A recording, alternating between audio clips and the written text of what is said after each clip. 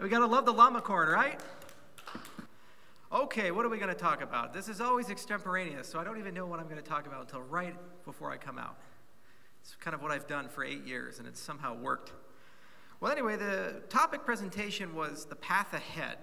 And I tend to think in trends, and I tend to think in philosophy, because at the end of the day, if I talked about my products, it'd either be boring or it'd be shilly. So let's make it worth your time, and mine too. So I've been in the space since 2011. I often tell the story that I signed up for a meetup group in 2011, and only 2 people attended. Well, 2 people signed up, myself and another person, and only 1 person attended, me. So I had a great conversation with myself. It's wonderful.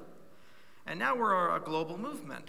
You know, we're a huge movement. I was in Mongolia. I ran into a camel herder outside of Ulaanbaatar. He had Bitcoin. Think about that. 8 years' time, you go from nobody taking you seriously, everybody saying that you're just crazy, you're nobody, to people in Mongolia buying your stuff who don't even have an internet connection and they live in a ger. We've made a lot of progress. So what's the point? The point is that we're too used to looking at the local. You know, Bill Gates has a great saying. He says that people tend to overestimate what they can do in a year and underestimate what can be accomplished in 10 years. 10 years' time, we've gone from nothing to a global movement. Look at cell phones. The iPhone comes out in 2007. Look at it in 2017. Look at what that did to the world. Look at how it changed it. I recall being in Tokyo on the subway. In one of the cars, every single person in the car had an iPhone or an Android device, and they were looking at it. No one was looking up. We now are all permanently hunchbacked because of this innovation. So technology has a way of creeping up on you in a very gradual way, and you tend to overestimate things, as we did in 2017. The price got way too high. And then we tend to say, oh, well, it's over. Let's all go home. I guess we're just going to go back to the way things were. The problem is we can't go back to the way things were. The internet stopped that. We live in a global economy now. Information moves at the speed of thought. And if information moves at the speed of thought, it means money's going to do that. Assets are siloed. They live in exchanges. We have stocks and bonds and gold and all these things, and we look at them as different things.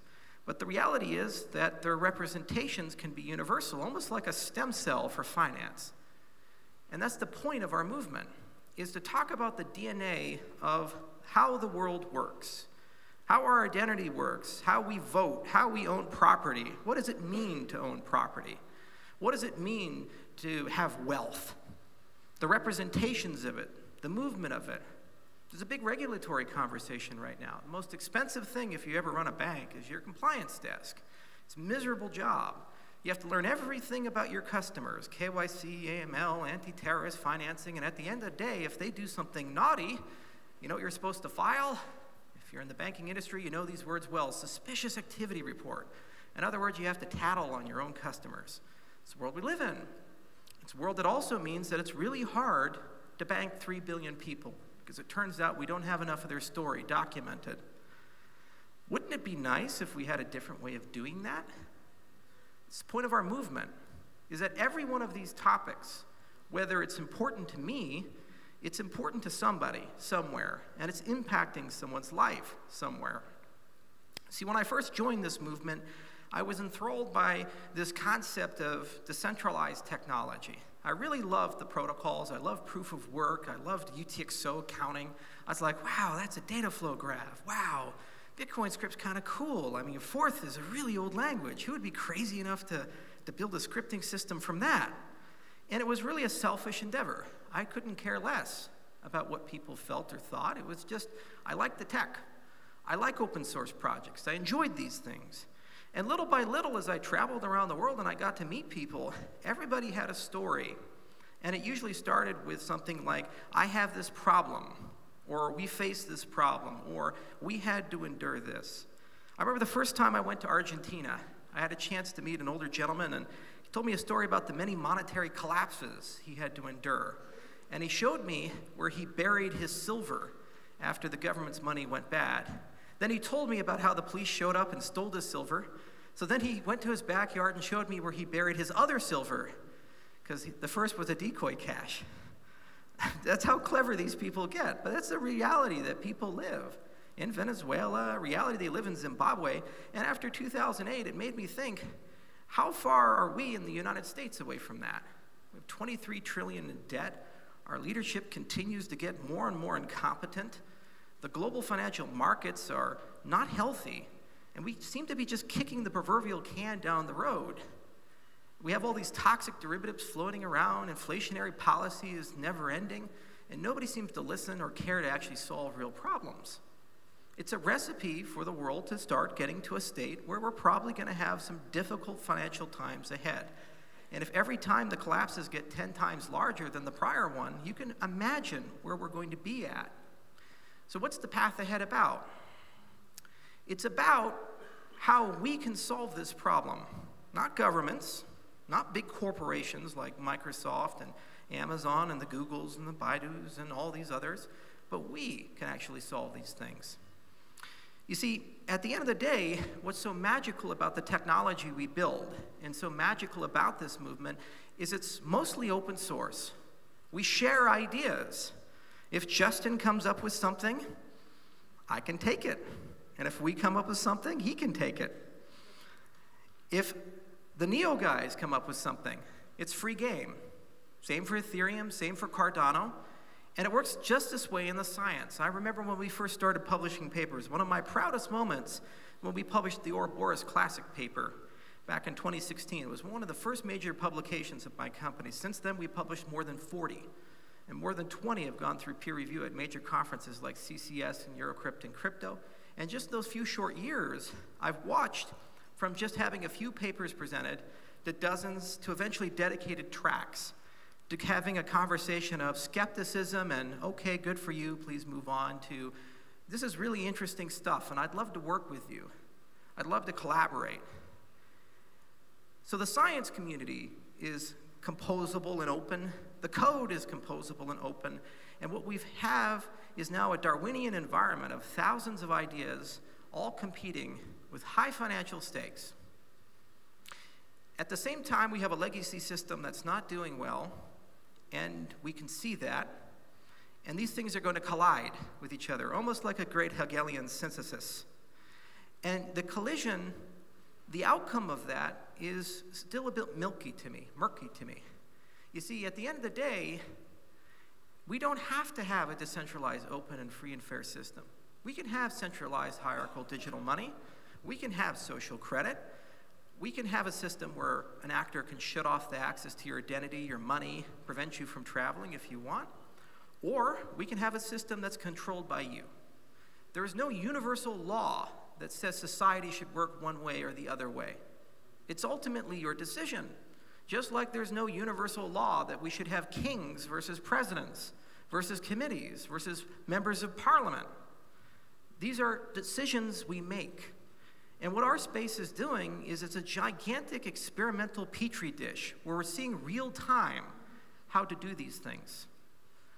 To go to the practical, we're in Ethiopia. In fact, after this, I'm flying there. We just got done training a class of 23 women, 19 from Ethiopia, 4 from Uganda in Haskell. And it's very proud to see them succeed. But more importantly, we're going to start talking to the Ethiopian government about a supply chain management project. At the same time, we're going to talk to them about identity. And at the same time, we're going to talk to them about pretty much every other aspect of their government. Did you know that the prime minister of that country is a cryptographer? Broke codes during the Eritrean War. The only world leader who currently holds an advanced degree in cryptography. You think I can have a good science-based conversation with him about the merits of what we do? And if it turns out to be successful, what does it mean? It means 106 million people, a third of the population of America, about the same population as Japan, could be living in a more advanced economy than I do within 10 years. That's just me. What can you do? Where can you go? So the power of this space is the fact that whether it's circumstance or fate or just the fact that we're all due for a new governance system because of the internet, we all have the power to do these things. We all have the power to be able to have these types of conversations, to be able to engage with these types of leaders and think about the nature of how people should live throughout the 21st century. What rights should they have? How much privacy should they have? State of Texas is right now talking about passing a law that says if you're going to receive a cryptocurrency payment, you have to know the identity of the person pushing it to you. Think about how insane that is. You have an address, someone pushes you a transaction. I could make everybody in Texas a criminal if they passed that law. Is that good? Well, it depends on your opinion, what you value. And this is an interactive process. This is one that you control as much as me, and basically the decisions we make over the next 5 to 10 years, the direction we take the technology over the next 5 or 10 years are going to determine ultimately how these things work. It wasn't too long ago that people made the same decisions for the internet. Netscape decided what the web browser was going to look like, and the cookie was going to look like, and the scripting language, JavaScript, was going to look like. If you like e-commerce the way it is, that's because of them. Came up with a certificate. The decisions they made, you live with, for good or for bad. Had we adopted PGP, we wouldn't have passwords right now. We'd have a password-free internet. We didn't go down that direction. We went down a different direction. So similarly, the decisions the entrepreneurs here make, the companies make, will have these impacts on you and eventually the world.